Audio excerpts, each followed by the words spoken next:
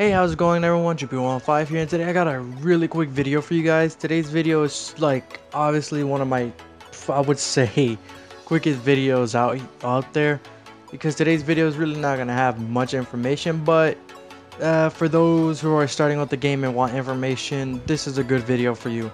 And today's video we're gonna be going over the wooden fishing pole, and when I looked up the information for this, there's really not much information, so don't expect like a long video. But anyway, let's get into the video, guys.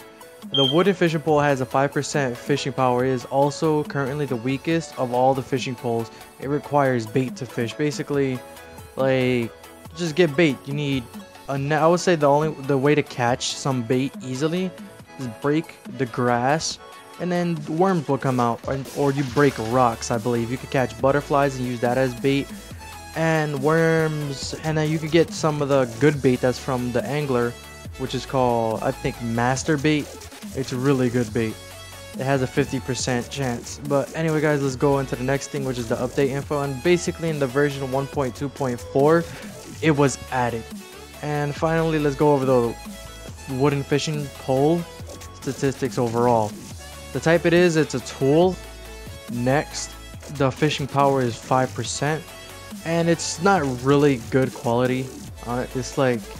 It's good for when you first start out, and as you see in the video here, I do catch a crate, which is something you want to try catching all the time when you go fishing. And the tooltip when using this, it says requires bait to catch fish. Basically, you just need bait to catch fish. As long as you have it in your inventory, you don't have to craft it onto the thing, you just have to have it in your inventory.